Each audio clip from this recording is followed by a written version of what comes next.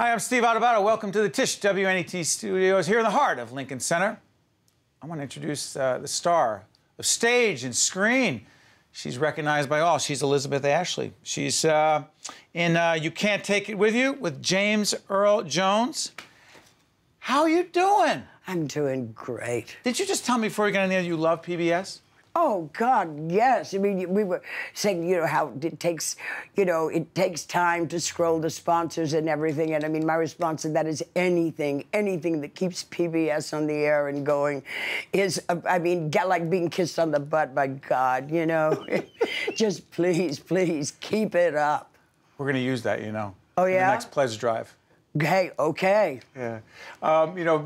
Earlier today, because we're taping here at our Tisch WNET studio, and we tape a whole range of people in a day, and we had Scott Ellis, your director, and you just said, you gave me that reaction. You said, oh, what makes him a great director? I think Scott Ellis is old school in the best possible way. Number one, he knows what he wants. I mean, he's warm and witty and funny and personable, and he creates an atmosphere where actors are totally comfortable. Someone once asked Meryl Streep what she most wanted in a director, and she gave the best answer I've ever heard. She said, confidence. He's got an eye for detail, for the detail that tells the story, because he's about telling the story, and he comes in knowing the story he wants to tell. Tell the story, Elizabeth, tell us a little bit, if you could, about this story, this play. What makes this play special, and then talk about your role. Well, this play was done in 1936, and you can't take it with you. You can't take it with you, and that was the depth of the Depression. We were on the brink of World War, and in so many ways, the period in which this play was done parallels the period that we're in now. And when it was done, I think it would have been the equivalent of what we think of as early Neil Simon. It would have been just a gag fest in the best possible way, when people needed to laugh and feel good. And it is very subtly, it takes on class, it takes on capitalism, it takes on the government, but it in a very warm, witty, outrageously funny way, without a drop of sentimentality. No sentimentality? None whatsoever. But you're the Grand Duchess. Isn't there any sentimentality there? Not a bit. Nothing? Oh, not a bit of it. No. Look, well, looking at that. Yes, but, oh, please. Oh, there's not a drop of sentimentality there. No. What's she all about? Well, because at that period, because even when I first came to New York, like in 1958, right? I mean, doormen and waitresses, they were all like Russian immigrants, And I mean, of course, they would all, if you got to talking to them, tell you how, they were related to the Tsar and this and that. They all came from something very grand, and I mean, how iffy, right? I mean, she is just in the way Kaufman and Hart tell their story. I mean, it is first and foremost a story of family, right? A family of nonconformists, of a bohemian kind of existence that stands opposed to conformity and sort of the sheep headset of society.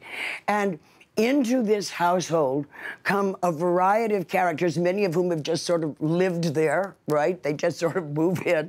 But along the way, they're like vignettes, they're like cameos of people that pass through the lives of this family.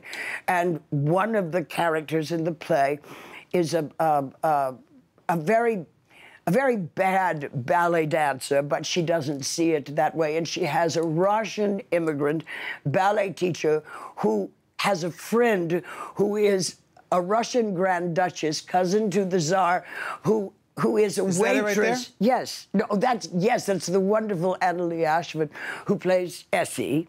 And she longs to be a great ballerina. But she's not great. No, she has no talent whatsoever. She's just awful. And James Earl Jones plays... He plays the grandfather. He's the one. Oh God! I mean, fabulous. Oh, what's he like to work with?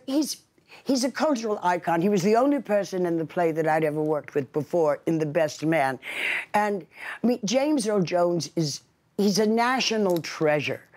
And he's a great actor. He's a magnificent man.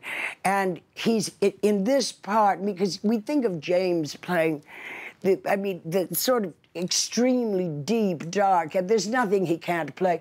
But you've never seen him the way you see him in this play, you know. Let me do this, because there's so many parts of your career that are so fascinating.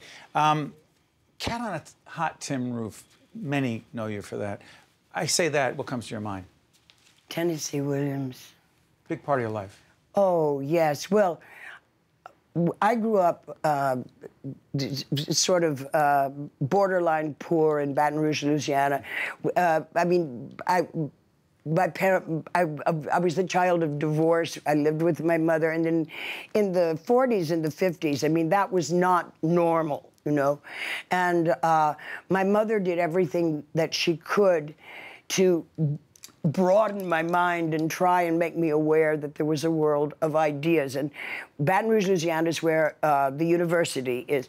And so she took me to every play that LSU did. Whether they did it well or not was not the point. You were going. Oh, yes. And when I was about 9 or 10, she took me to see Summer and Smoke. And some penny dropped in my head, because it was the first time that I realized that I was seeing people on a stage saying and doing things that were going on in my house, in my world, but that were the secrets, the taboos, the things that nobody talked about. It was the like, don't let the neighbors know, don't even, you pretend it's not happening, whatever. Were you hooked immediately? Tennessee Williams wrote that. Yes. Were you hooked immediately? Well, on Tennessee Williams, yes. Then I wanted to see and read everything of his that I could. And I think that probably had a lot to do with my becoming an actress, because it was a world where the unsayable could be said, where the ideas that were heretical or taboo, the underbelly of your world could be shown in the light and could be thought about and talked about. And that's what appealed to me. I think I've always been a little bit of a heretic. I think it's in the DNA. Maybe it's being Southern, I don't know. And then, my career, I've been counted dead, down, over with, and finished so many times because career-wise? Oh, sure. And just keep coming back? Well, yeah, but I mean, mainly, because I was one of those people that was cursed blessed by becoming very sort of successful, sort of celebrated. Basically, that 5 minutes when you're just the newest Twinkie on the block, in about 5 seconds, and you're sort of on the cover of everything, and everybody tells you how wonderful you are. You become a commodity, and of course you believe it all, and then you find out it not really true, and you sort of melt down, crack up, go nuts, and turn into some kind of a monster, and you run away or you buy into it, and it becomes a catastrophe one way or another. Some survive it, some don't. I quit.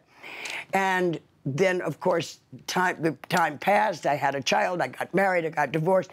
I had to then earn a living. And so I was desperately trying to get any kind of television job I could, because there's nothing more unemployable than movie stars' ex-wives, right? Which is what I was then. And I was beginning to get television work. I got a phone call that, did I want to go to Connecticut to the American Shakespeare Festival at Stratford for like $250 a week and a barn, and do a revival of Cat on a Hot Tin Roof. And I bottom line, making a long story short, I said yes, and I have Tuesday Well to thank, because they'd offered it to Tuesday, who turned it down. And you took it. Oh, God, Changed your life. Well, because Tennessee was there, and Stratford was like a rep company, and it was the last show in, so we had like 8-10 weeks of rehearsal, and Tennessee was there. And the remarkable thing was, it was his original version. What people don't realize, in 1955, when Cat on a Hot Tin Roof was first done, I mean, it was shut down for a day in Boston by federal marshals because on a it was just morals too charge. Well, because risque. Well, yes, and it dealt with homosexuality conceivably and stuff like that. And so Kazan kind of fixed it. Elia Kazan. Yes, who directed it originally. And Tennessee always had, he was never satisfied because they sort of changed his ending. And so Tennessee never had one version of anything. I mean, there are 87 versions of everything he ever wrote.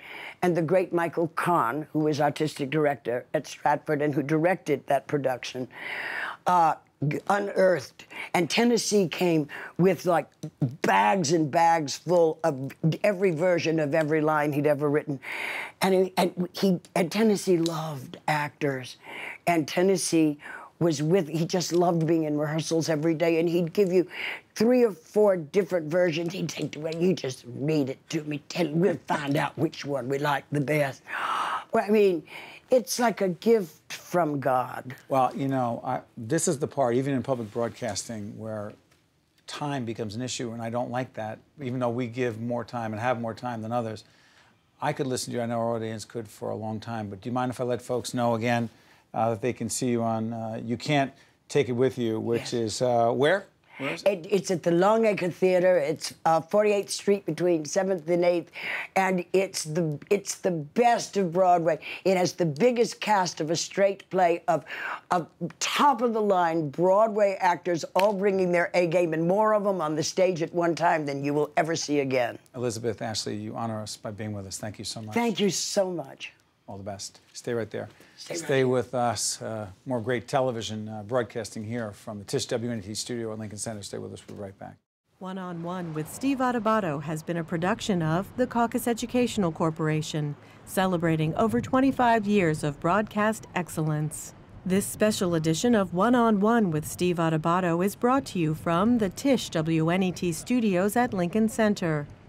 Funding has been provided by Meridian Health, Felician College, Horizon Blue Cross Blue Shield of New Jersey, Cone Resnick, Investors Bank, the New Jersey Education Association, and by the Ohlendorf Center. Promotional support provided by NJ Biz, All Business, All New Jersey, and by the New Jersey Business and Industry Association and its monthly magazine, New Jersey Business. Transportation provided by Airbrook Limousine, serving the metropolitan New York, New Jersey area.